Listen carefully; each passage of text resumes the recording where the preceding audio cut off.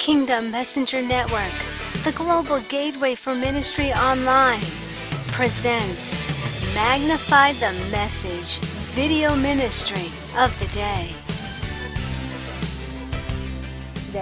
Well, I'd like to bring you part 2 of the Window of Destiny that we talked about last week. If you hadn't had a chance, check it out. We're basing it from Acts chapter 20, verses 7 through 12.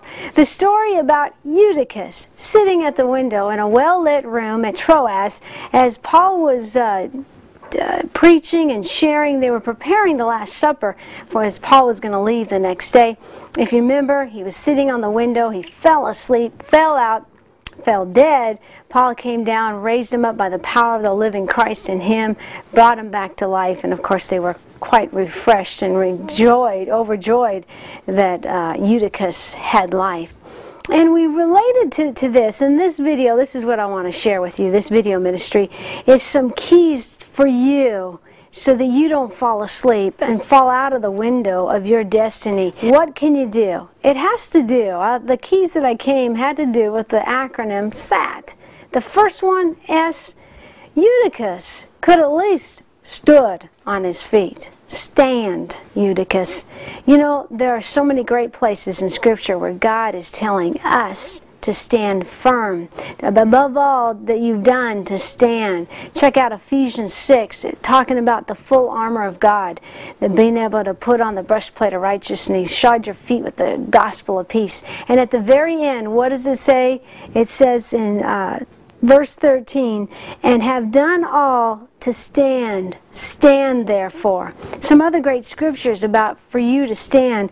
1 Corinthians 6:13, I love this. Watch, stand fast in the faith, be brave, be strong. Check this out, 1 Corinthians 1:24, for by faith you stand.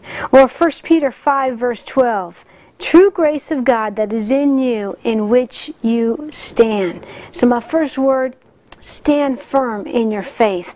Above all, to take your stand, to bank it on the Word. You know the good thing? You can stand on the rock, you can shake on the rock, but the rock Jesus never shakes. Then you get to A, which is act, which is move.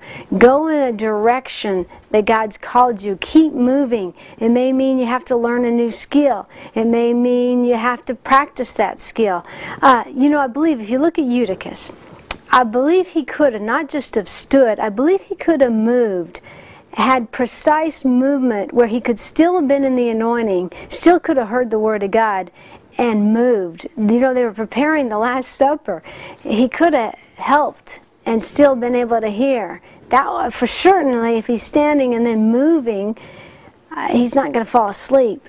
What is God saying to you about that? I love the scripture in 2 Kings chapter 4 about the widow who had 2 sons. The debtors were coming to take her sons because she was so in debt. She said to Elisha, you know, asking, crying out for help. And what did Elisha say? First he says, what do you have in the house? She had a jar of vessel. And then he told specific actions that she could take to rectify her situation. And I love it. That widow did that. He said, gather all the vessels you can and not just a few. So she went and she moved. She acted on that word. She gathered the vessels. And then he told her to pour. I think a key thing that this widow did is she closed the door and then she began to pour. You might have to close the door to people who are doubting you. You may have to close the door to doubters because you know God says this action could help you in your situation, whether it's your finance or it's your marriage. So close the door to those doubters and move and act and do what God's called you to do. The final one, S-A-T, is talk. It's talk to your situation. Speak the Word of God to what is lacking. Speak the Word of God to your situation and then move on as if it already happened. You know, it's a powerful word. As we know, death and life are in the power of the tongue.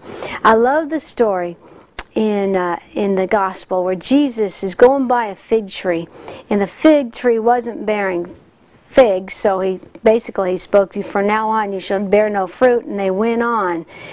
A day later they came back and Peter noticed, look, the fig tree is withered. Jesus wasn't surprised. He spoke the word and it happened. But Jesus, he had a powerful word of action for us. As I love it. It's one of my favorite verses. It's talking about after that fig tree, he says, have faith in God. Whoever says to this mountain, be removed and cast into the sea, and does not doubt in his heart, but believes that those things he says will be done, he will have whatever he asks. We're looking in Mark 11 on those verses. So you may have to look at your situation. You look at your lack, look at your marriage problem, look at your bank account, and speak to it. And then go on as if what you spoke has already happened. You know, we have the power of the living God in us. I love it. It's in Hebrews 3:1 says, we are called partakers of the Heavenly Father, Jesus being the apostle and the high priest of our confession. Jesus is the high priest of what you confess out of your mouth. You know, it also says that if we confess Jesus is Lord and believe in our heart that God raised him from the dead, we shall be saved. Powerful words in confession. To confess something, you got to speak it out. It gets out of your mouth, out in the air. It comes back through your ears and goes down into your heart. As you speak the word of God, the word of God will not return void. Do you see where I'm getting with this? Hallelujah. So speak. You know, for such a time as this, God is raising you up. The world is looking for some true believers, not religious, churchy people. He's looking for people who are going to walk the talk and speak the talk. We're in a battle right now, and we believe you're a part of the answer. As God raises you up for such a time as this, as God brings you to that window of destiny, that vision you know God's called you to. Some of you, you want to be able to have the freedom to feed the poor, to feed the homeless. Some of you have an addiction recovery program. You want to be free to move in that program.